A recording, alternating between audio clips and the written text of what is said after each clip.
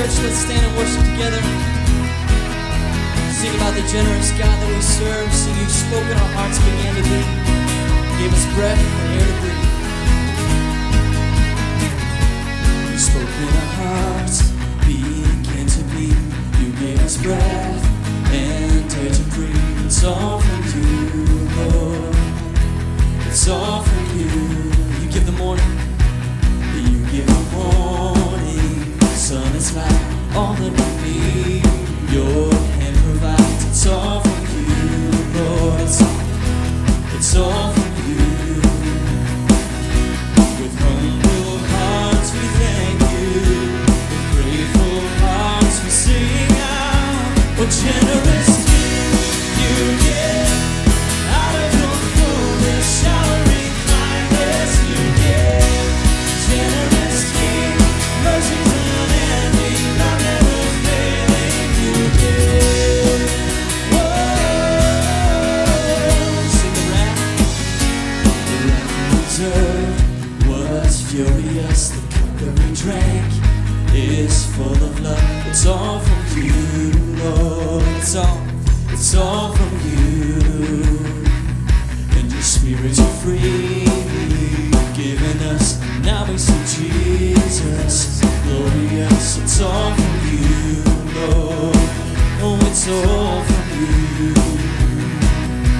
With humble hearts we thank you. With grateful hearts we sing out. Generous King, you give. Out of your fullness, showering kindness you give. Generous King, mercies unending, love never failing you give.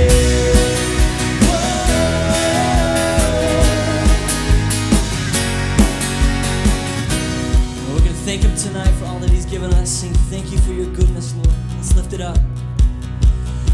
Thank you for your goodness. It's poured on us through Jesus. Sing, thank you. Lord, thank you for your goodness. Thank you, Lord, for poured on us through Jesus. Lift our voices. Oh, thank you for your goodness. It's poured on us through Jesus. Yes. Oh, thank you for your goodness. It's poured on us through Jesus. Generous King, you give. Out of your fullness, showering kindness you give. Generous King, mercies unending, love never failing. Generous King, you give. Out of your fullness, showering kindness you give. Generous King, mercies unending, love never failing you give.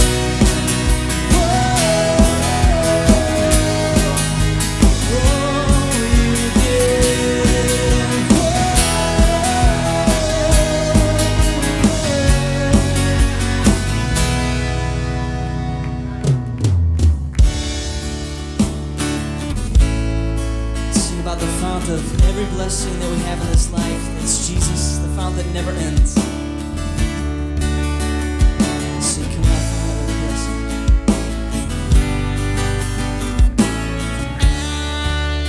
Come thou fount of every blessing, to my heart to sing thy grace. Streams of mercy never ceasing, call for songs of loudest praise. Teach me some melodious sonnet, sung by flaming tongues above. Praise the mountain fixed upon it, the mount of thy redeeming love. Sing, I was lost. 'Cause I was lost in utter darkness.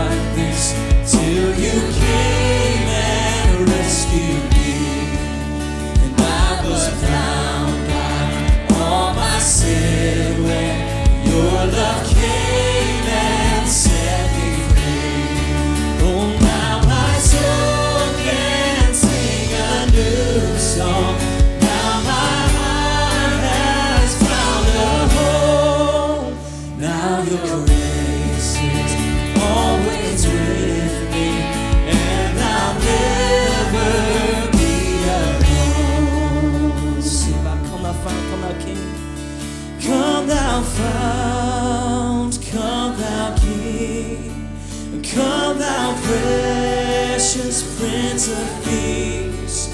Oh, hear your cry, to you we sing. Come thou fount of our blessing. Oh, to grace I pray the debtor, oh, daily I come straight to thee. Lord, let thy goodness like a feather bind my wandering heart to thee. And I'm full to water, Lord, I feel it, full to leave the God I love. But here's my heart, Lord, take and seal it for thy courts above. Oh, come thou fount, come thou King, come thou precious Prince of Peace. Hear your cry, to you we sing. Come thou fount of our blessing. Oh, come thou fount, come thou King, come thou precious Prince of Peace. Hear your cry, to you we sing. Come thou fount of our blessing. Let's give him our hearts tonight. Sing, here's my heart, Lord, take and seal it. So here's my heart, Lord, take and seal it for thy courts above. We're so glad you're with us. Thanks so much for worshiping together with us tonight. Let's step across the aisles and make each other feel welcome today.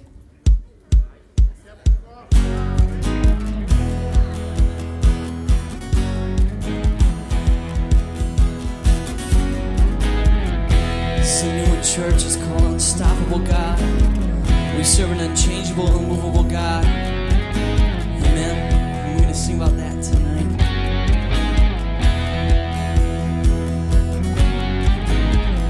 Heaven thundered, and the world was formed.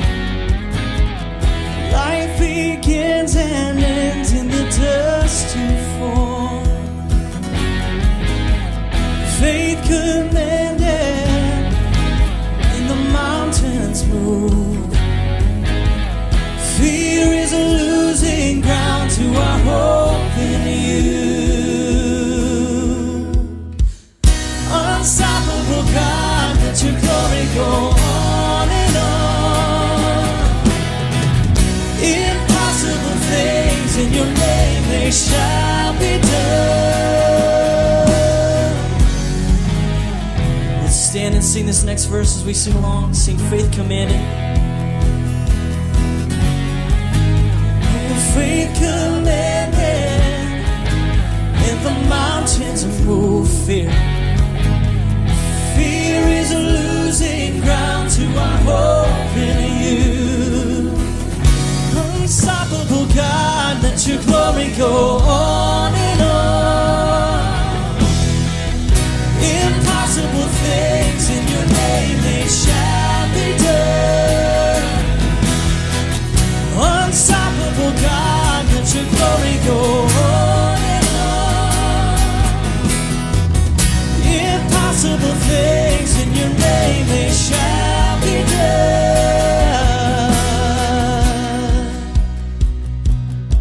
Sing about how nothing is impossible and how God's kingdom reigns unstoppable. And let's sing of that tonight. Join with us, nothing. And nothing shall be impossible. Your kingdom reigns unstoppable. We'll shout your praise forevermore. Jesus, our God, unstoppable. Nothing shall be impossible.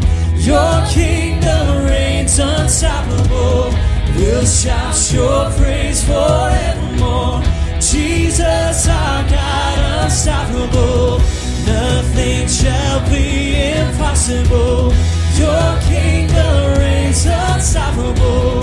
We'll shout your praise forevermore. Jesus, our God, unstoppable, unstoppable God. Let your glory go on and on. Impossible things in your name, they shall be done. Unstoppable God, let your glory go on and on. Impossible things in your name, they shall be done. See, nothing shall be impossible.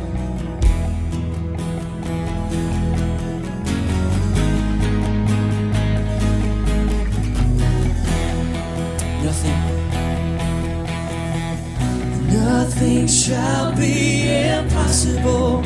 Your kingdom reigns unstoppable. We'll shout your praise forevermore. Jesus, our God, unstoppable. If you believe we serve an immovable God tonight, say amen. Thanks so much for worshiping, Gilead. You may be seated. Let's open our Bibles tonight to 1 Timothy and join 1 Timothy 6th chapter, our key verse for this study, and let's bow and pray and ask the Lord to bless His word. Join with me in prayer. Father God, we come before you this evening, Lord, thanking you that nothing is impossible for you, that you are going to bring about your plan in our life, and you're going to turn our lives into something that creates good works to bring glory and honor to you. And Lord, we thank you for the privilege of being used in your plan and your program. And Lord, may we take proper assessment of our life tonight as your word is proclaimed, and may we agree wholeheartedly with you so that you can do a work of grace in each and every one of our lives. We pray in Jesus' holy name. If you pray with me, church, say amen tonight. In 1 Timothy, the 6th chapter, our key verse for this whole study, it says, command those who are rich in this present world, that's all of us, we're all the 1%ers, not to be arrogant, nor to put their hope in wealth. Boy, it changes in a day, doesn't it?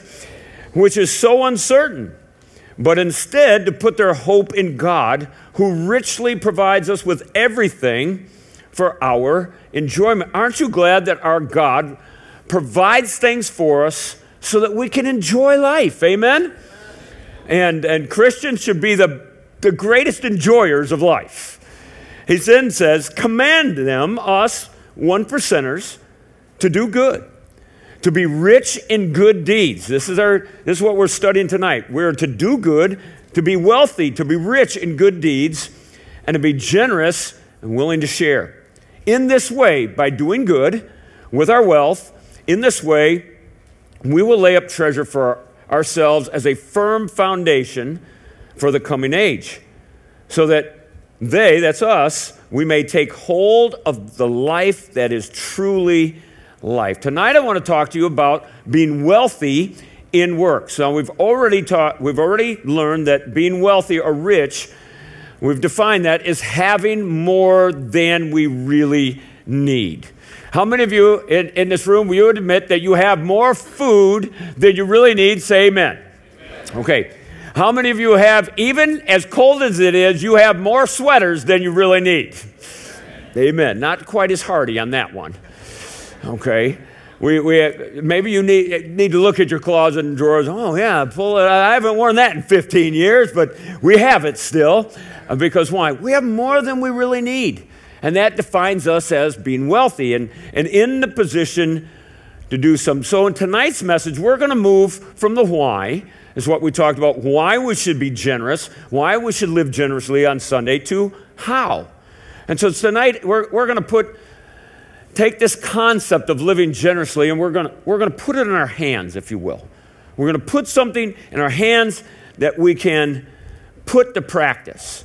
Now, the reason we want to do that, because in this verse that we just read in 1 Timothy 6, it says, if we do this, the last part of the verse says that if we are wealthy in good works, if we take this concept and not only believe it in our hearts and minds, but we put it into practice in how we interact with others, What does it say? It says that we will take hold of the life that is truly life. So in other words, the Apostle Paul writes here that there's a difference between living and truly or really living. He said, no, if you do this, you're really living the life. There's a difference between that. Everybody that has breath in the lungs, they're living. But if you're like, hey, man, are you really living? They would say, well, I'm getting by. This verse tells us why. Because we live in a society and we live in a culture, not just in America, it's worldwide, that is consumer-based and self-based. And basically, we live in a culture that says the more that I get to consume, the better my life is. And it's not true. Because we consume more and more goods as a percentage, and we're less and less content and happy and filled with peace than ever before in our nation's history. So that's not true. The mindset of the world is not true. The mindset of God, though, says, as you are generous in your good works to others, we will truly start living. It says that's where the life is. And so the question tonight that we're going to answer is, how wealthy are we in good works? And why are good works so important? Well, there's a principle. And let's look at the principle. It's found in Ephesians, the 2nd chapter. And the principle is this: God saved us by them, right? Good works. I just want to see if anybody's listening today. Did God save us by good works? No. He didn't save us by good works. He saved us for good works. The Bible tells us in Ephesians 2:8, for it is by grace that we have been saved through faith. This is not from ourselves. It is the gift of God. We're saved by grace through faith. It's a gift of God. We did nothing to earn it. Can I get an amen? It is, and what is grace? It's God just pouring out his love and favor on people that are undeserving of it and people that can't do anything to earn it. Us. The recipients of the greatest love in the history of the world is what? What Christ did on Calvary's cross, paying the debt for our sin and offering to us, anyone who will just believe, the free gift of eternal life. We're recipients of grace. I did nothing to earn it. I did nothing to deserve it. In fact, I didn't deserve it. And he goes on to say, not by works. It's not because of something I did. So that no one can boast. Instead, what is it?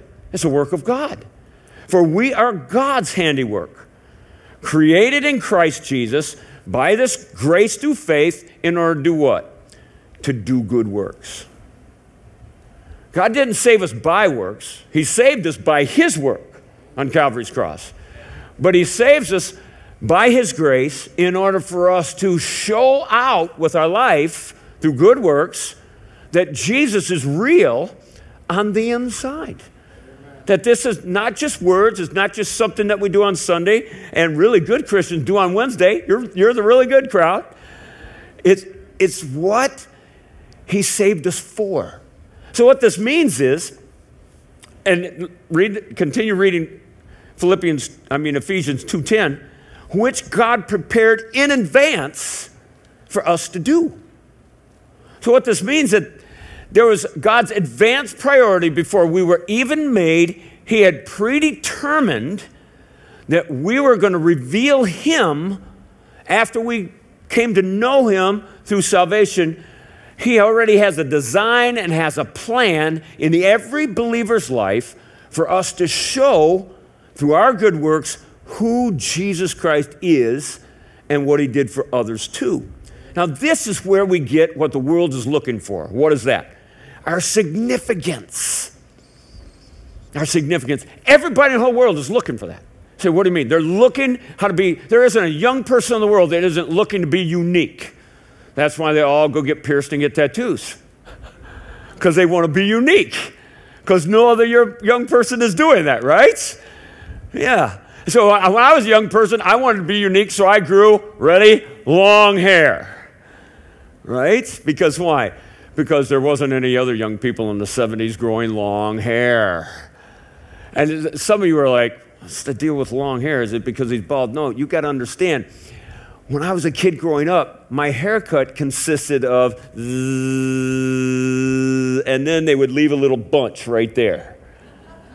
Okay? Or then maybe they'd let it grow out to 1 inch and give you what is known as a crew cut. They would just flat top it right off the bat, and your hair would be 1 inch tall, buzzed on the side, 1 inch tall. That was the equivalent of hairdos when I was a kid growing up. Everybody had them. And then we bought into this thing called self-fulfillment and the uniqueness of the individual. And so guys were like, hey, I'm not going to cut my hair. In fact, when I do get my hair cut, I'm going to go to the girls' salon, not to the barber shop. We're going to go get our hair cut at a unisex place. That was absolutely scandalous in the 70s, for you to go to a place where girls get their haircuts. Okay, and you're like, you're just making this stuff up. Oh no, I'm not. And let me tell you, here's what's funny. If you look at at country music singers today, what's the uniform? They wear tight jeans, like grotesque tight jeans, men, and they have long hair like girls. And when I was a kid growing up, country music used to sing against tight pants and men with long hair.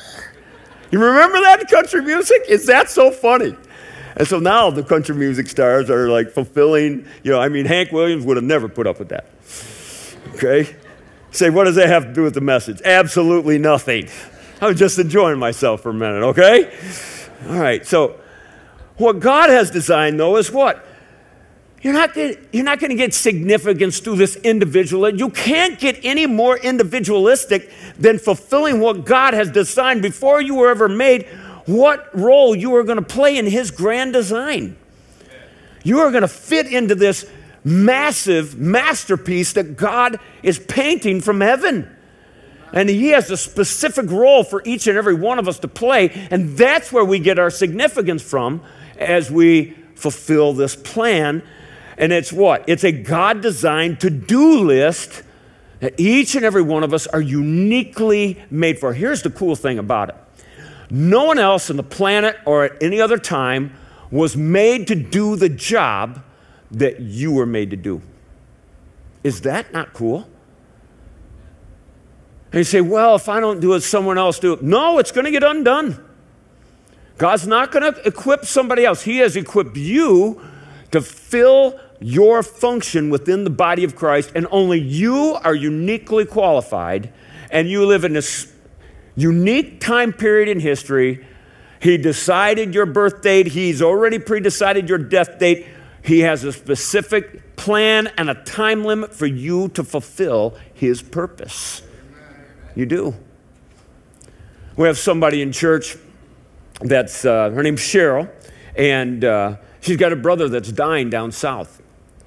So I spoke with her this week, and she said, Pastor, I want you to pray because I'm going to go see my brother, not sure that he knows the Lord. And so we prayed, her and her husband and myself, and actually I think Craig was there too, and we held hands and we prayed together. And I had no problem praying. You know why? Because I know that God has a design, a unique design, and she's going to get there, and He's going to put His words in her mouth, and it's going to be exactly the way God wants it to be. Amen. Because why? She's willing. She's willing to be used. And that's the only thing that holds up this process, is whether or not we're willing. But since we're wealthy, we show there's no reason for us not to be willing, because God's already taken care of us.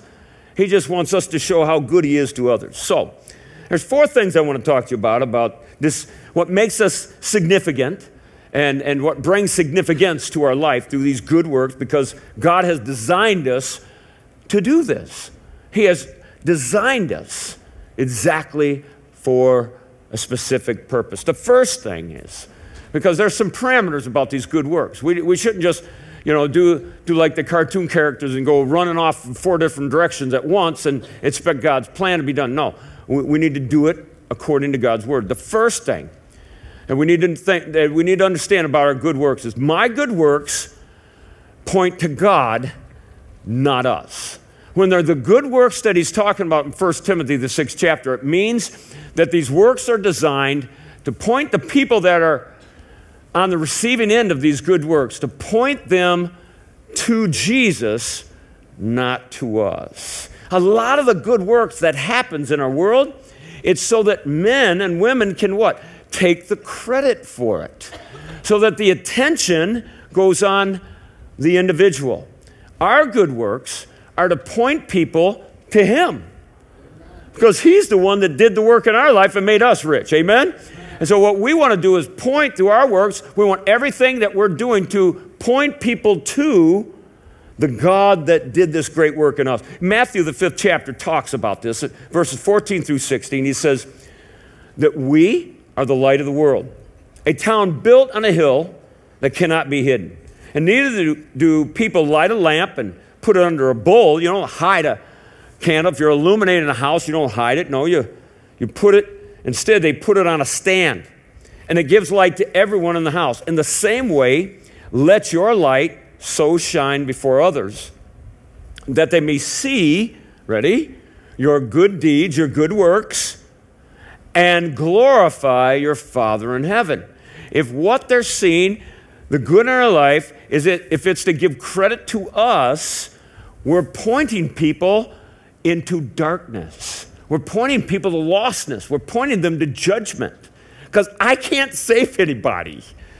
But if my works, my good works on behalf of God, them being the recipients, if they point them, if I give the credit to God, if they know, I know this is not you doing it, oh, you're right, because let me tell you, left on my own, I wouldn't do anything like this. But God wanted me to do this for you because He wants you. And then it says they will what? Glorify your Father which is in heaven. Now, what's the greatest way for man to glorify God in heaven? To let Him save us. That's His whole work. And so what this means is my good works should be tied into this person coming to understand the good news of Jesus Christ. They should always be tied in with the good news getting into their life.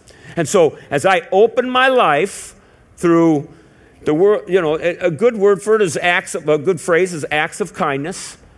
This stuff that people aren't deserving of, that there's no design for. It's just God moving in our hearts. We do that to reveal Jesus. Let me give you an earliest example of my life to this. I was a typical kid when I was growing up, even though I grew up in a pastor's home, typical kid, very much did not want to spend eternity in hell. And if I grew up in the South, that's 2 words, hell, right? But I grew up in the North, so it's 1 word, hell. And so as a little boy, I, would sin, get in trouble, and God convicted my heart. I made a decision for Christ and trusted Him as my Lord and Savior. But there was tons of work to be done. And a lot of setbacks in the process. So when I became about double digits, maybe about 10 years of age, I started, doing lawns. And we had a next door neighbor that was an angry cuss of a man. And he was actually an iron boat captain on the Great Lakes. He would captain those big iron ore ships from up north through the locks and down here to the plants to make, for the furnaces to make steel and glass. And he didn't like kids. And so, I mean, he was mean. A ball go in his yard, and you'd never see it again. I mean, it was like that ball went to see Jesus because, I mean, the captain, I don't know where he put him, but boy, you never saw it once it went over.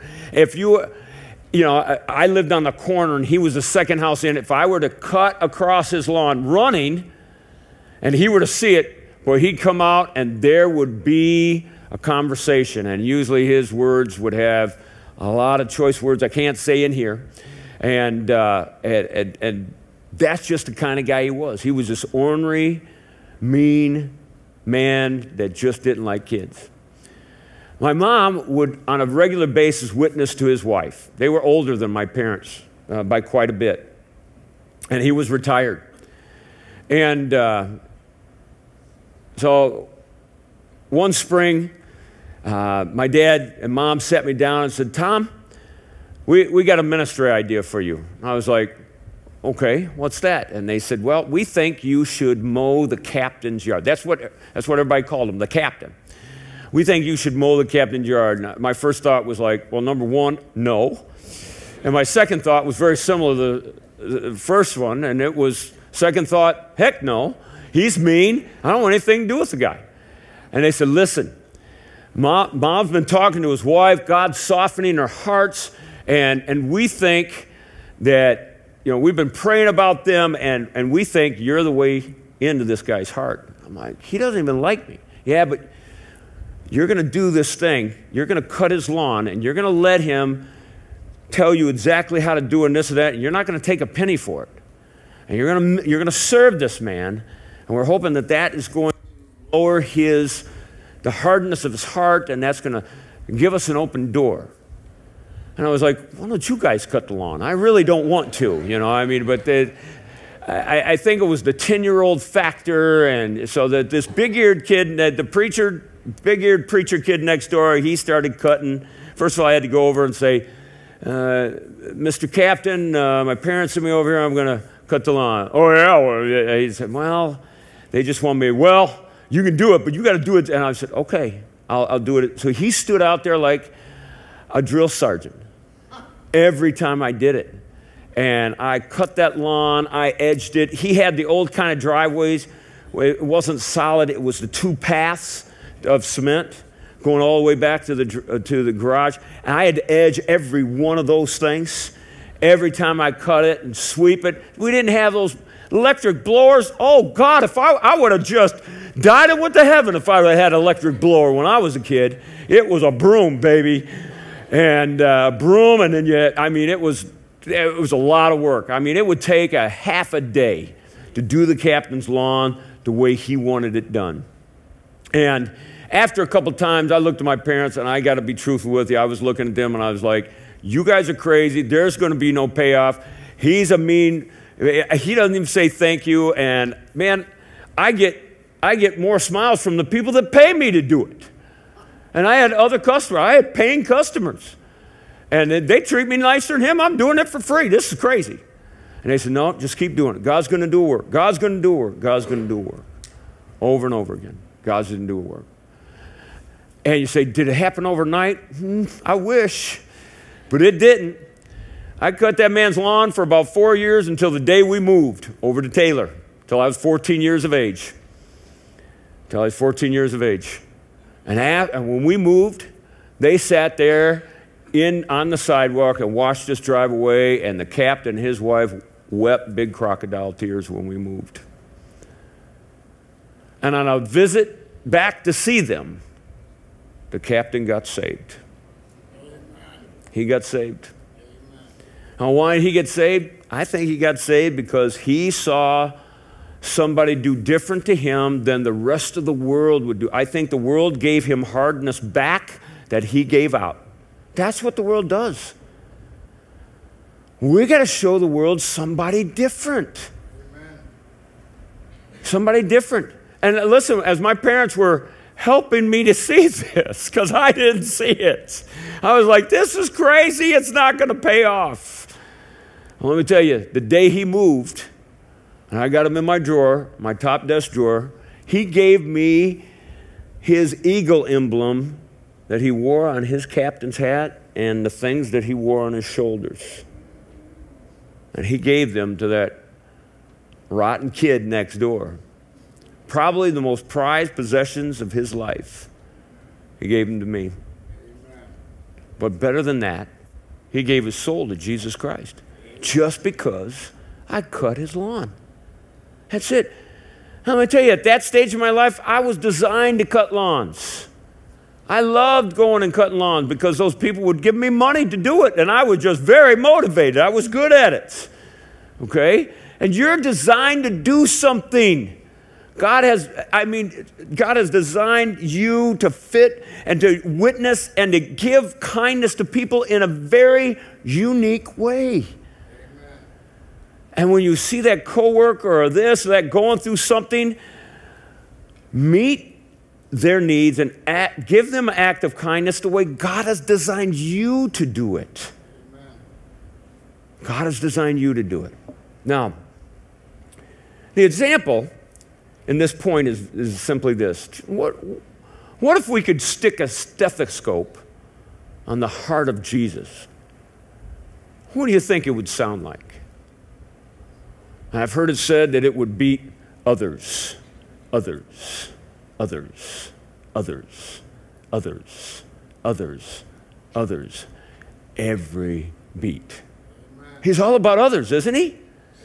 And so that mindset that we grew up in, the world, the curse, me, it doesn't fit. This will only happen if we have the heartbeat of Jesus in our life, beating for others. So our good works should point to God, not to us. Secondly, our good works are samples of Jesus. Samples of Jesus. Who doesn't love going to Sam's Club on Saturday? Well, evidently, a lot of people like it because I see a lot of you there. And one of the main reasons is not just because of the day out, because on Saturdays, they put all those people out there with food samples. And you know, when you find one of those food samples you like, you go around more than once down that aisle, don't you? I know I do. And let me tell you, you want to find Jack Smith on Saturday? He's at Sam's Club. You're just cruising the samples.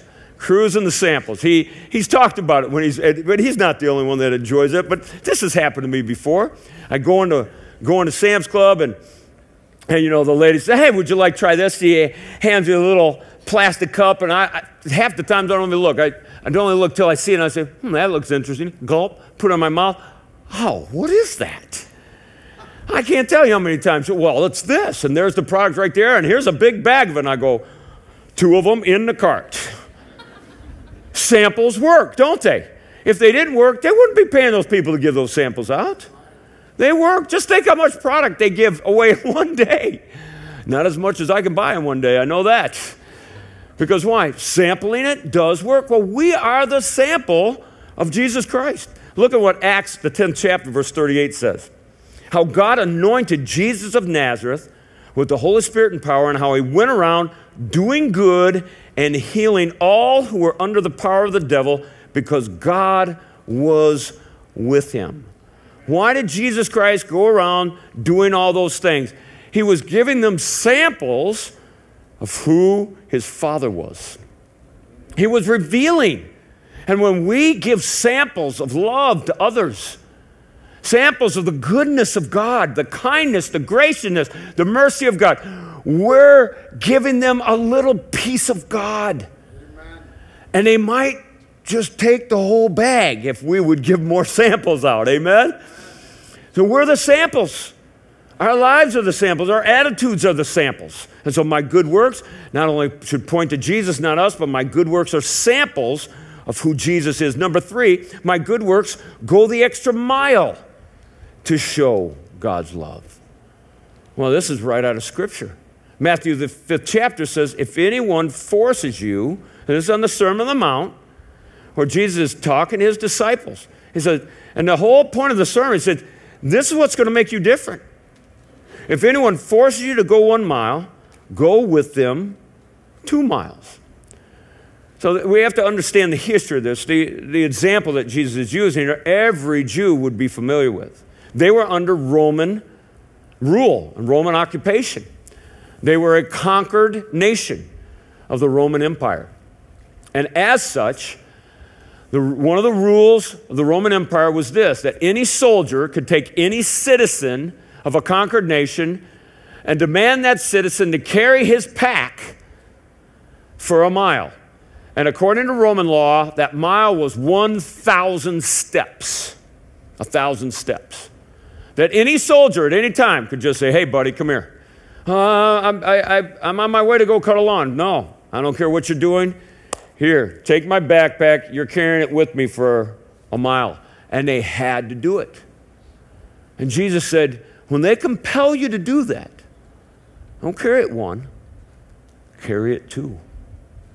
Go beyond what is required to show them that you weren't forced to do this, but that you were willing to do this. He said, go with them twice as far. And so what this shows people is that our good works are not a have to, but we get to. I get to carry your backpack for 2 miles instead of 1. When you show the world that kind of mindset, first of all, they're going to want to know, A, are you crazy? Right? Or B, if you're not crazy, what are you doing that for? Because why? The world never gets this. They never see this. But they should see it from us. It's such an easy way to witness. People are always worried about, I'm worried about saying the wrong things. Carry their pack for 2 miles. It says everything they need to know. They will be asking the questions after that. Why did you do that?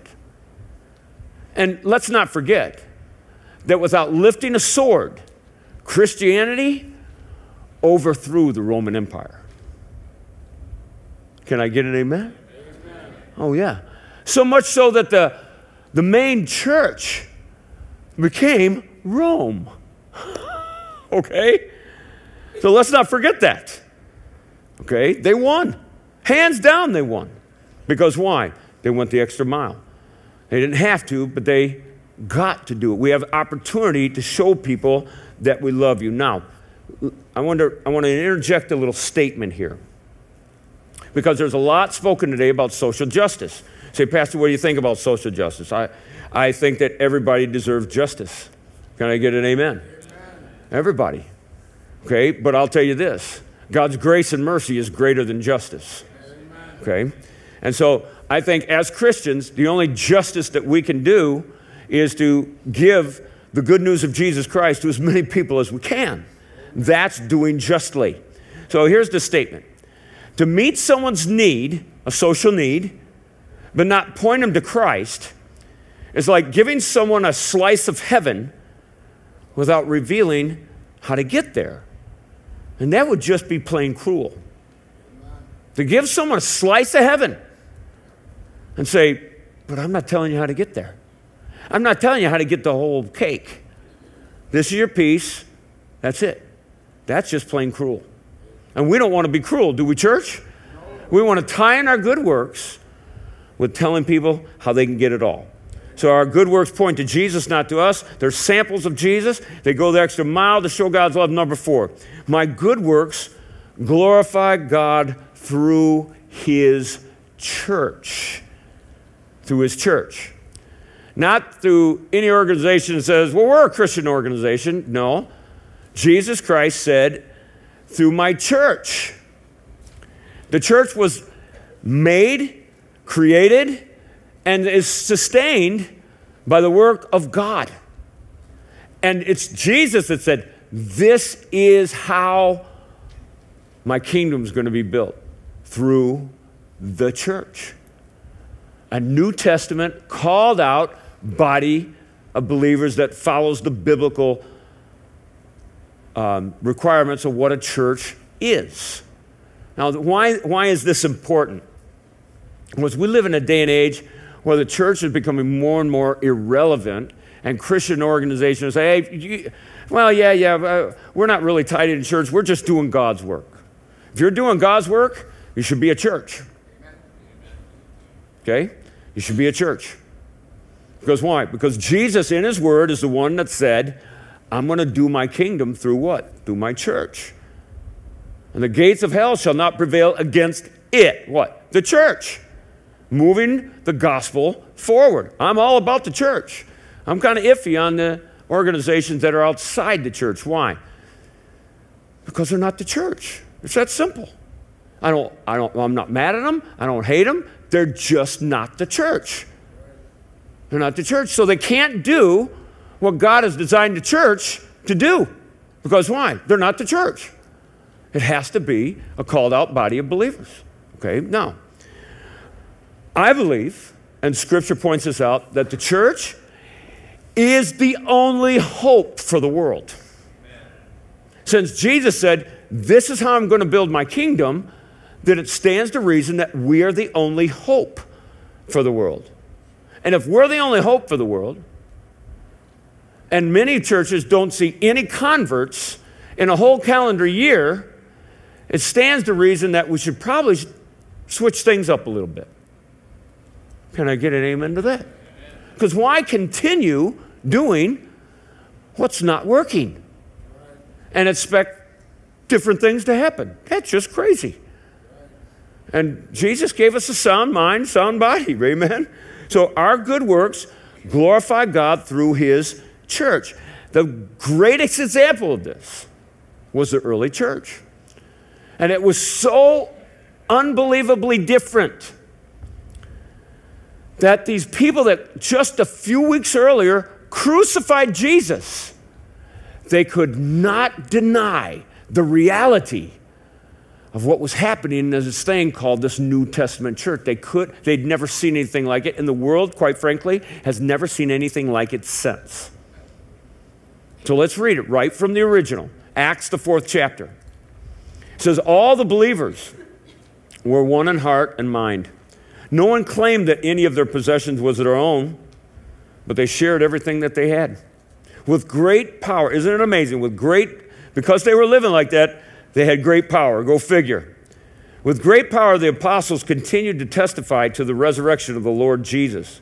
And God's grace was so powerfully at work in them all that there were no needy persons among them. For from time to time, those who owned lands or houses sold them. It wasn't a rule.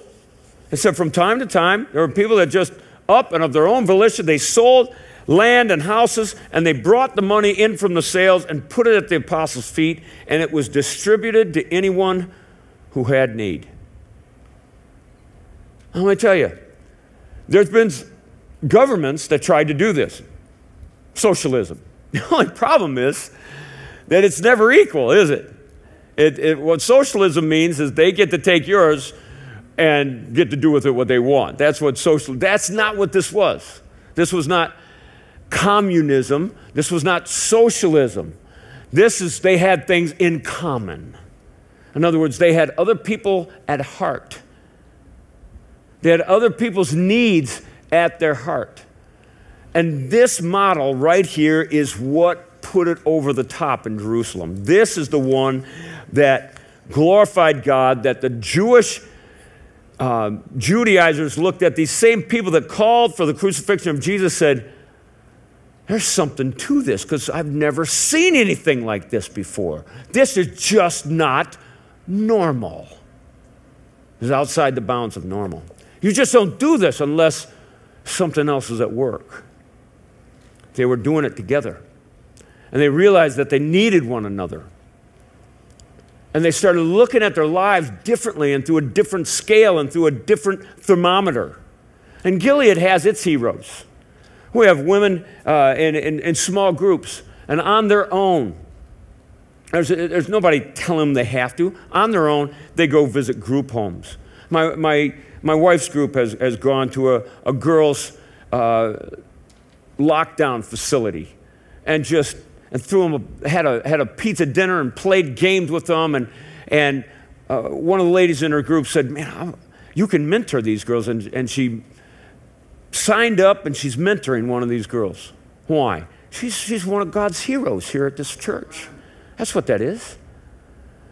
Putting yourself out there for somebody, not because you have to, but because God's doing this work in your life, and he's motivating us to do that. He's motivating us. I mean, there's so many things that are going on in this. I remember a church member telling me, hey, you know what?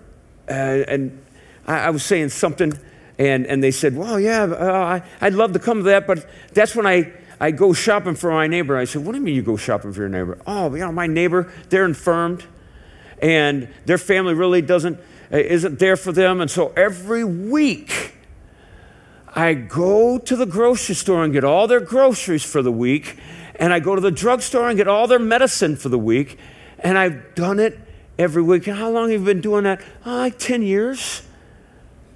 What? That's what will get people to hear the message of Jesus Christ. That makes us one of God's heroes. Not a Gilead hero, but a hero of God. And each one of us are specifically designed to meet needs like that. You have something that you're great at, that no one else can do like you do. So whatever it is, whether it's bake a cake, cut a lawn, wire somebody's electrical, I don't know. But you can do it. And you can open the door to show them who God is through that. Through that. That's doing good. He says, I want you to be wealthy in good works. May we allow God to use us to make a difference. Why? Because people matter to God. They do. That neighbor of yours, that neighbor of mine that was an angry cuss, I didn't realize that as a kid. I just wanted him to go away and leave me alone. But you know what my parents realized? The captain mattered to God. He mattered to God. Well, how do you know he mattered to God? Because Jesus died for him. He died for him and his wife. And I'm going to see them both. My first adult conversation with him is going to take place in heaven. Is that amazing? Just amazing. I got to believe that he's going to be one of the people that are really excited for when I get there. He's going to be really excited when I show up in heaven. He's going to be like, there he is, the lawn kid. Like, yeah, the lawn kid. Well, I'm not going to be embarrassed that I was the lawn kid. No, I'm not going to be, right? Because why? It changed eternity. Changed eternity. This still works. It still happens. It still happens. The reason Rome was changed by Christianity is because too many of the soldiers that were killing Christians got tired of killing people that were praying for them and telling them, we forgive you for what you're about to do. And the soldiers got on their knees and lined up with the Christians because they had never seen anything like that before. I said, this is not from this world. Right, it's not. It's from God through us to glorify him. That's what good works are for him. We can do it, right, church? We can do it. You're sitting there thinking right now, man, there's that thing I do. I know you're thinking, you can do it. Now let's do it and give God the glory and change eternity, one soul at a time. Amen and amen. Let's stand to our feet. As you stand to your feet, just bow your heads, close your eyes. If you're standing here today and you're like, yeah, I'm a believer, I know Jesus, he lives within me.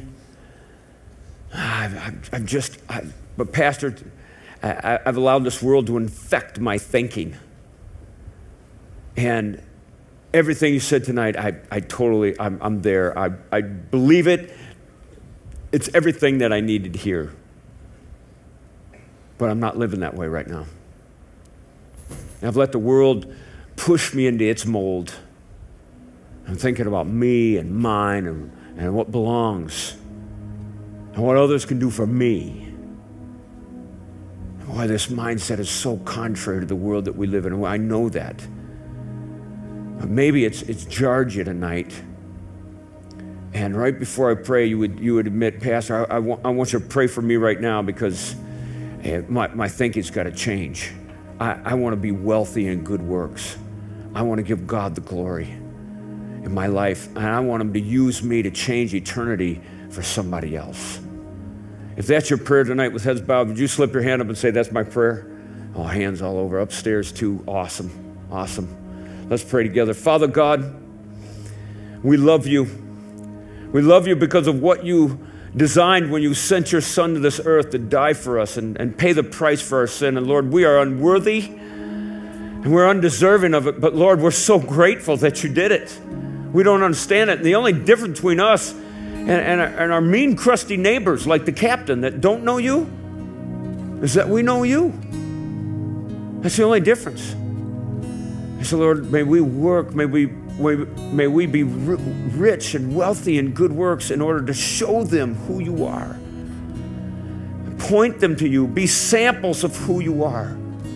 To show you that you love them and to reveal that there is a different way to live this world and live this life. Lord, empower us, convict us, and as we say yes to your design, Lord, may we gather here bringing the sheaves of the harvest of souls with us. In Jesus' name, with heads bowed and eyes closed, if there's someone here tonight who would say, Pastor, but I'm not sure I know Jesus. I want to be wealthy in good works, but I haven't allowed him to do that work in me yet, of forgiving me and saving me. And I want to ask him to do that tonight. With your head bowed and your eyes closed. You've never done it before, but you want me to pray for you to invite Jesus in your life. Would you slip your hand up and say, Pastor, I need you to pray that for me tonight. That's what I need you to pray. Just slip your hand up, upstairs and down, and look across one time. Okay. All right. Go ahead and look up, church. Now listen, let's sing this song together and lift our hearts and minds. Isn't it awesome what God has done for us? And we get to be the little samples. We don't have to live in a little plastic cup, thankfully. But we're the samples of who Jesus is. Let's sing together. With us, unstoppable God. Unstoppable God, let your glory go on and on. Impossible things in your name, they shall be done. Unstoppable. Unstoppable God, let your glory go on and on. Impossible things in your name, they shall be done.